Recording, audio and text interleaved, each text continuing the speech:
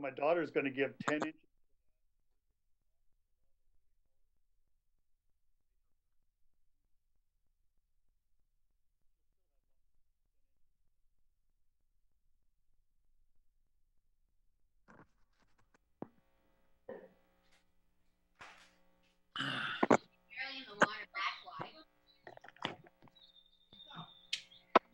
Can you see? Want to see your face on the camera, on the screen? Okay.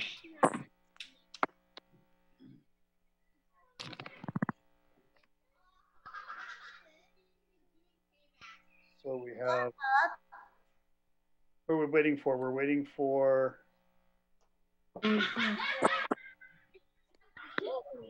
Yeah. There's our mayor, and that's Councilman Crystal Thomas. That's our city attorney. You can wave to her. Yeah, we rotate 1 year. Everybody gets a year in the barrel. Bob, who's special guest? Nevin, Renee's grandson, one of them. Oh, wow. Yeah, we're over here to our pool party. Yeah, that's cool. Yeah, they're moving in. His family's moving into a new house. So all the kids are over here for the day. Nice. Keeping an eye on me, making sure I stay out of trouble.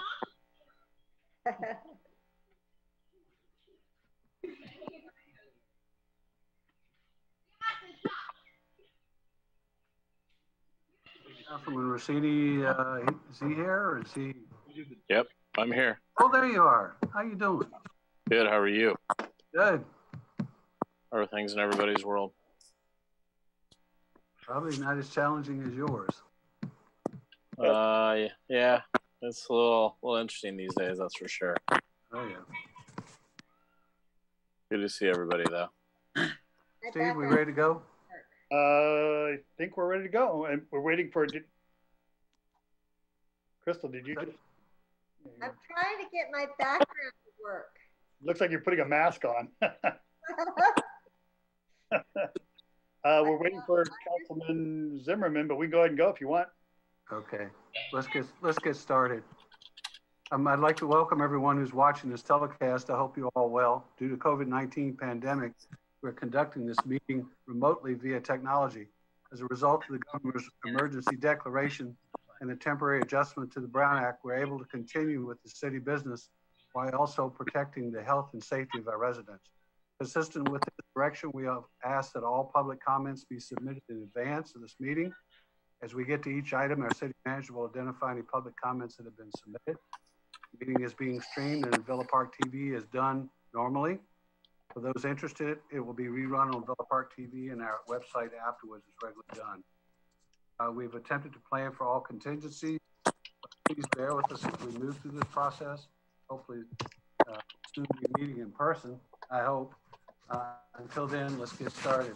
I hereby call the meeting to order. Steve, will you please call the roll? Okay, Councilman Colacott? Here. Councilman Rossini? Here. Councilman Zimmerman? I don't believe he's on. Mayor Pro Tem Miles?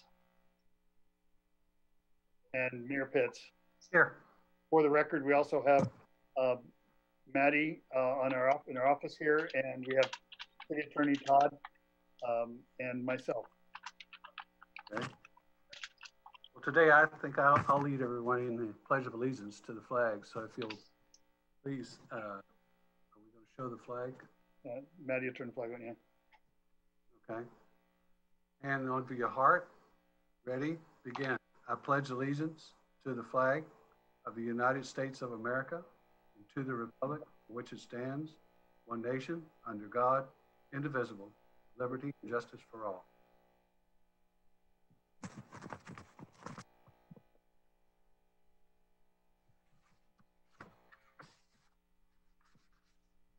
Okay. Steve, I believe we have some things that we're going to. Do we have any public comments that were submitted today? No, sir. Okay. No one wrote in from the public that we need to address? No. Okay. So now we'll move into our agenda as public hearing. Our first hearing is to, Steve, would you please let us know what we're reviewing today?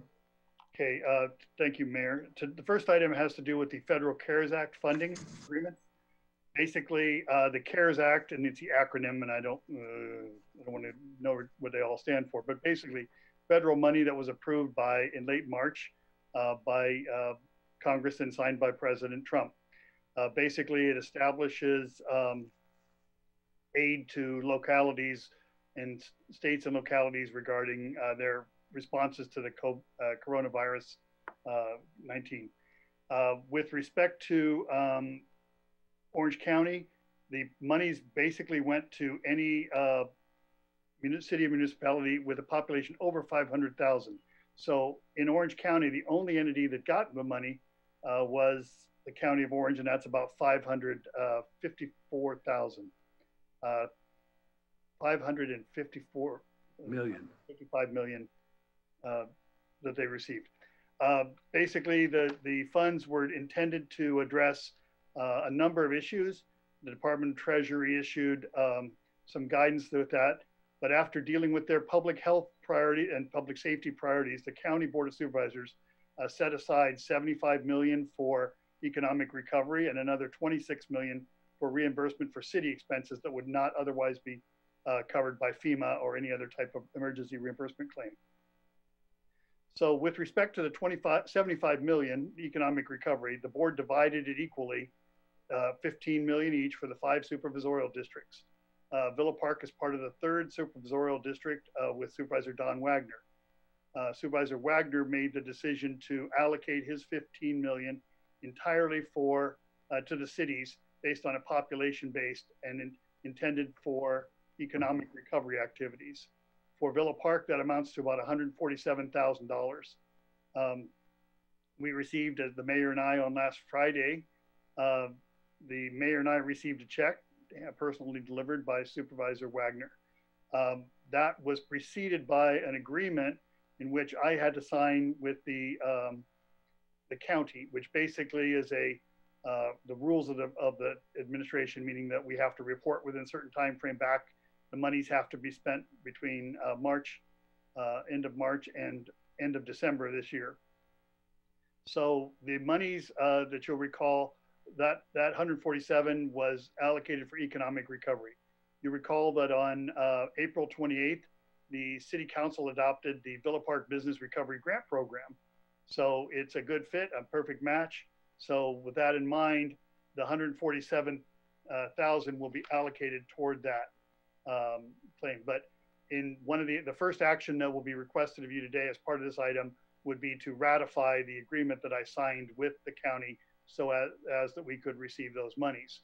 And basically the biggest hitch, if you will, is that we agree that if those monies are spent inappropriately, we would have to reimburse the county, or in fact, if we don't spend them, we would have to return them to the county. Those are the 2 provisions that are probably most significant for the city, neither of which are problematic from our perspective with the program we've set up. And I can go into the business recovery in just a minute, but the 26 million was set aside for the county to address, like I say, the reimbursement for activities that we otherwise aren't going to be reimbursed for. We submitted a claim to FEMA about $49,000 for various activities. We've already received a number of inquiries from FEMA. I want to say about 10 questions. They were pretty thorough. And we provided invoices. We had to respond to questions and whatnot. On a best case scenario, FEMA reimburses about 75% of the approved claims. So under the best case scenario, we would get about $37,000 or leaving an unreimbursed balance of $12,000. The monies on this CARES Act would have to be spent for the purposes of our recovery activities. This could not be commingled with our economic recovery monies. That's a provision. The county is in the process of finalizing an agreement, and it will be very similar to the first agreement, only very specific about these monies must be used for the coronavirus activities that we've done or undertaken. So if this money is again going to be divided population-wise, And if you do that, we roughly we'll get of the 26 million, City of Villa Park will have approximately 52,000 that will be allocated to us. Now the final allocation hasn't been determined yet because the county's still working through all that and the agreement is still pending. But the second action that is being requested today would be that authorizes me to sign the similar agreement with the county so that we can receive those monies. So that's the second action. The third and final action that would be requested would be to allow us to appropriate those funds to spend them. They were not included in our budget, and as such, they need to be basically recognized by the council and authorize us to put them into the budget and appropriate monies against those. So those are the actions. Going back to the Business Recovery Grant Program, well, kind of what happens next. So after the council takes these three actions, one of the things, the money is already received for the Business Grant Recovery Program. So possibly as early as tomorrow, but more likely Thursday, we'll be issuing the guidance online for the Business Grant Recovery Program. We've been working with the volunteers from the Investment Advisory Committee, and we have an online application process. People will have the ability to submit it online. We also, in case they have some problems, we have hard copies that can be submitted, but we would certainly prefer, just because of the process we'd like to move along expeditiously, that it be done online.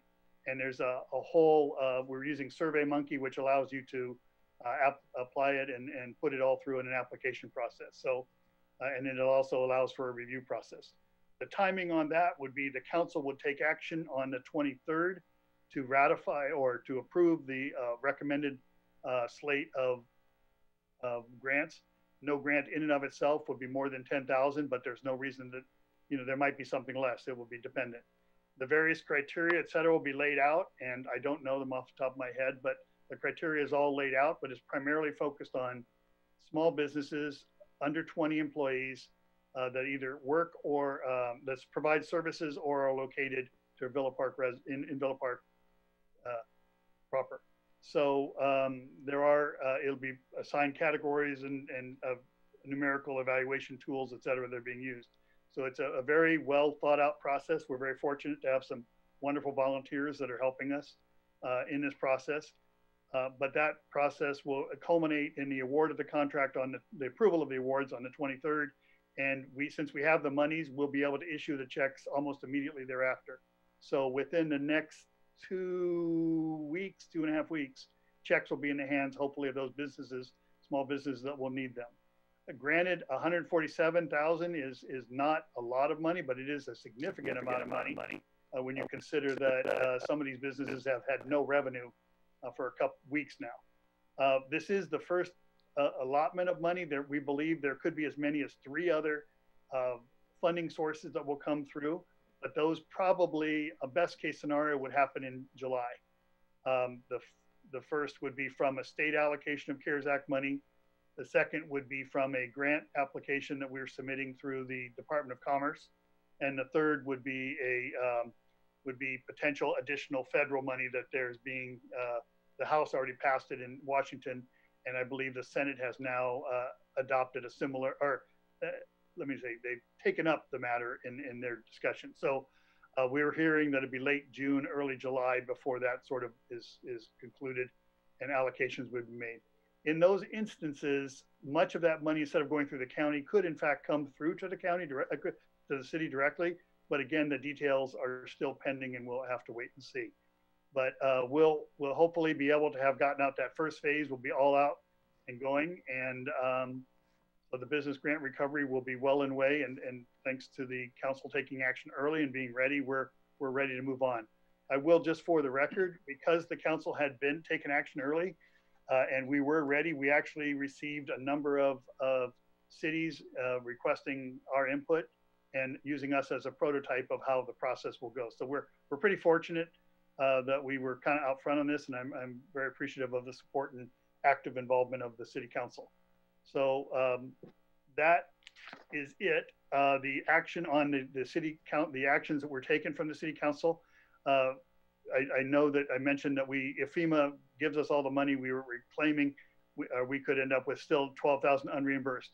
there is a significant portion of our monies, of our response time for PPE for instance, the sheriff and fire, that was unreimbursed. That wasn't directly charged to our budget.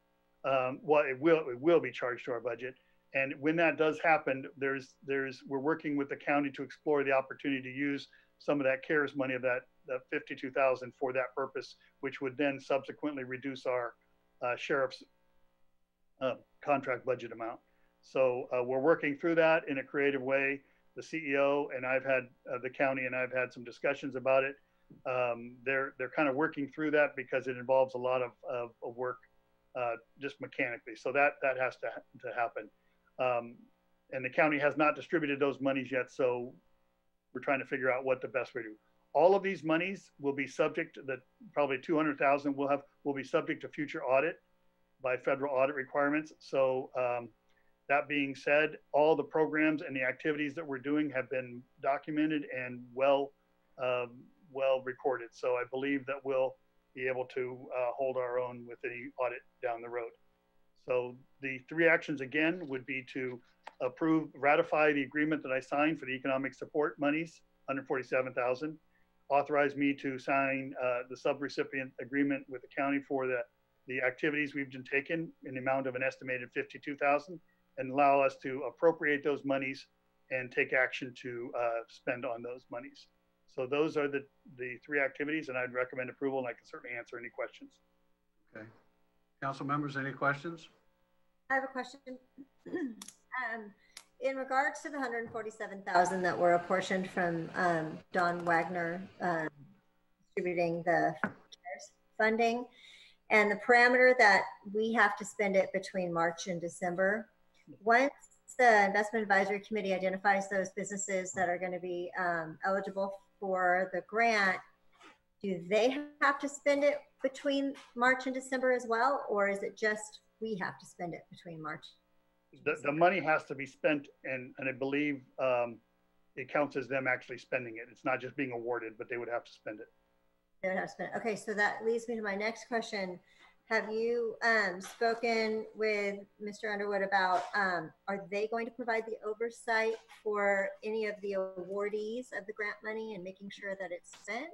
Yeah, the way the requirements go is there's a 90-day reporting requirement, and in there they have to report, and there's a time frame in which they have to spend the money, and so there's documentation required as part of a midterm spend and then a final. That's built into the program, if you will. So there'll be probably a couple bursts of it. There'll be the initial burst to get this all going. Then after that, the entities will spend it. And a lot of these people have already had to pay their rents, pay their unemployment insurance and those kinds of things. So I would imagine those receipts will come. These can be retroactive payments back to March. So they can reimburse themselves for anything back to that. They would just have to show us documentation of that regard. Okay, and then I have one more question you may not know the answer to. You had mentioned that one of the requirements that the Investment Advisory Committee or subcommittee of people putting on this or designing the grant application is that in order for them to be considered a small business in Villa Park, they have to have 20 or fewer employees. Does that leave anybody out? Does that leave anybody out? We have 500 businesses, so there are a lot of people will be left out. Ralph's has more than 20 employees. A lot of these people have more than 20 employees. This money was intended is because of the amount, and the focus is really that first tranche is really enabling, trying to help those smaller businesses that probably have the least chance of being able to absorb. They have the least amount of capital to be able to absorb the short term. So this amount of money, now down the road, that discussion, we can certainly address that. But for the first phase of it, I think that it is intended.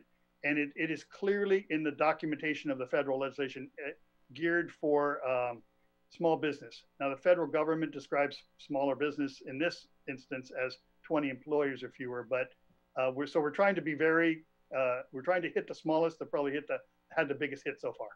But yeah, and just for clarity, I wasn't referring to Ralph's, obviously they're a corporation, but I just wasn't sure if there were any true small businesses in Villa Park that had like 21, you know, I don't know if Rockwell's does or if the Vet does or something like that. So that's all. Thanks. So yeah, so you're right. There will be people that, you know, that if we have 500 businesses, 147,000, we're not going to hit everybody. So I would expect that demand will exceed available resources, but I think the point would be we're trying to get out the first that we can, and hopefully those that need it most are the smallest that have the least cash flow or reserves available to them. Okay, thank you. Question for you. Councilman Zimmerman. Did you talk about, is this like is it going to be a comprehensive pack, like all of the grant proposals come in and then you do the decision, or is it like first come, first serve, or how do you?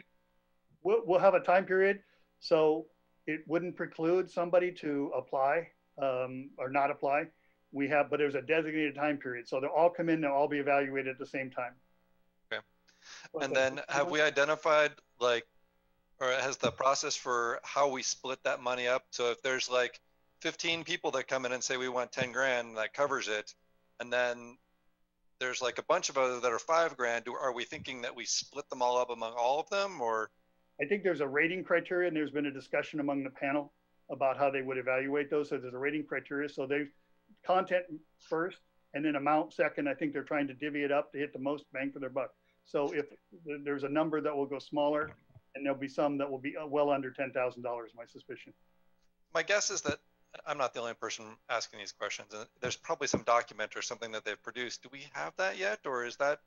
I will be released, like I say, tomorrow, maybe as early as tomorrow, but more likely Thursday, just because they're doing some final proofreads. Obviously, we want to make sure that we've dotted our I's and crossed our T's before we send it out to avoid any confusion. But that will be all clearly laid out. All right, and thanks very much. Excellent, that was it. Councilman Rossini. You guys have basically covered everything that I wanted to discuss. I guess the main thing is I'm just concerned that we keep this very specific to Villa Park businesses, not businesses that do a tremendous amount of or have a tremendous amount of clientele outside of the city. It's intended for Villa Park businesses that do business in Villa Park. So I don't know if that's making complete sense, but you guys have asked the lion's share of my questions, and I'm very thankful for the work that Steve, you've done on this.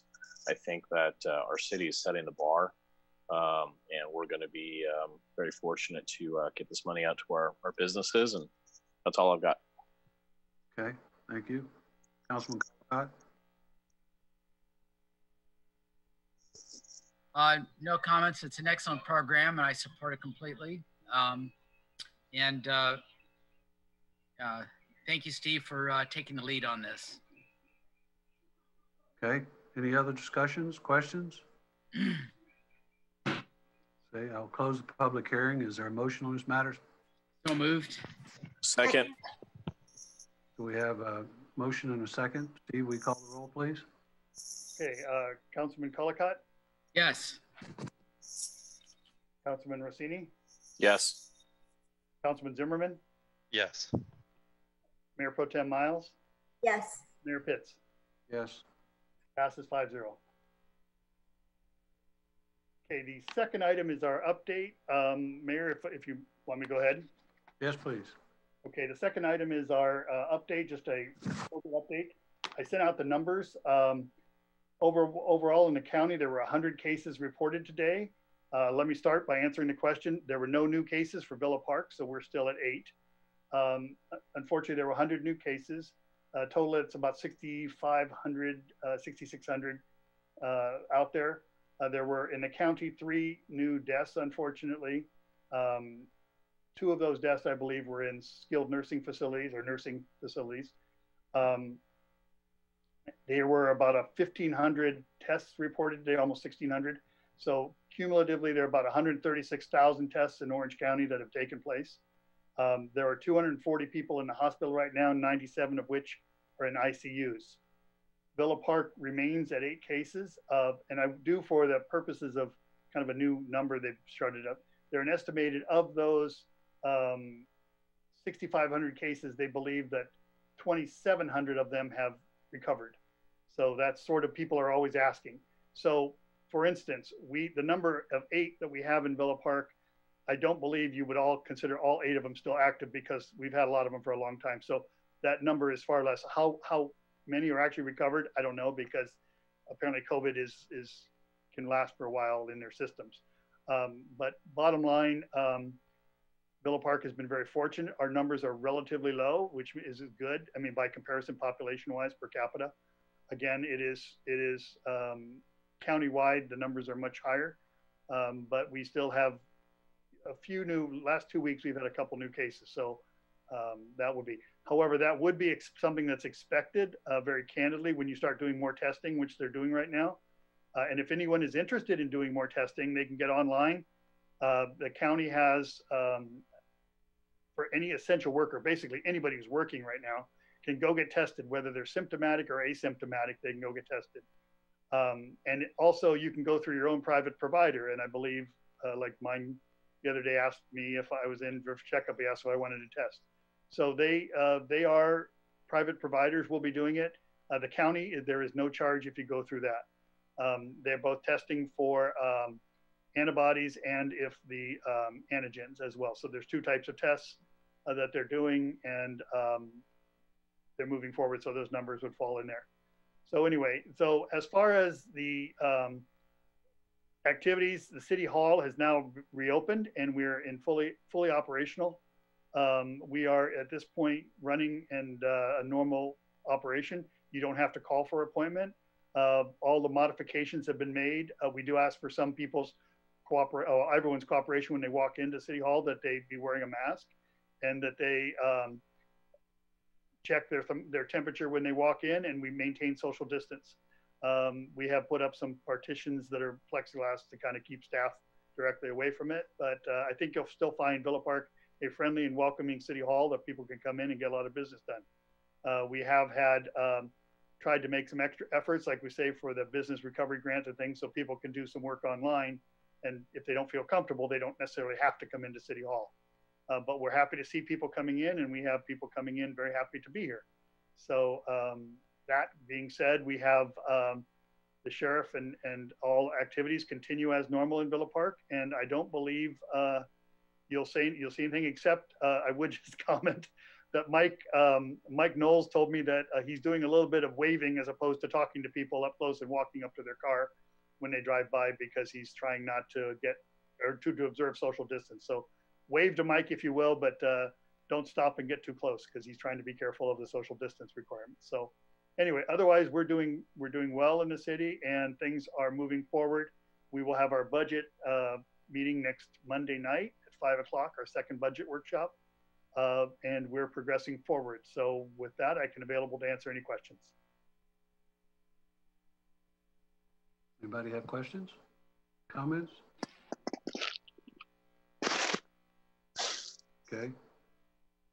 Councilman Rossini, did you have a question? No, just wanted to say thank you for everything that Steve, you've done, and the rest of council. And I appreciate all the kind thoughts and messages that I've received lately during these extraordinarily tumultuous times. Stay safe. Okay. Steve, any other business to come before council? Nope, just ready to adjourn when you're ready. Okay. Oh, yeah, I would just announce that our budget meeting is at 5 o'clock next Monday, and it will be a Zoom workshop that we'll be conducting. The county is still in stage 2. However, the governor mentioned stage 3 is in the offing, and what that means, we won't know until later this week or next week. I don't know. I mean, we don't know if there'll be stages to it or whatnot, but I did receive something today, just as an FYI, that the county is moving forward to try and open up pools, community pools. It doesn't directly affect us in Villa Park, but just as sort of an FYI. And in stage 3, you will start to see nail places and schools and those things will be opening. So there is some light at the end of the tunnel, and we'll see when that happens. We should start by opening Crystal's pool first. It's pretty nice. Well, I'll second that. Yeah. Full time. All right. Well, thank you for your time. Appreciate it. I'm going ahead and adjourn this meeting. Good to see y'all. Good night, all. Be safe. Thank you. Bye.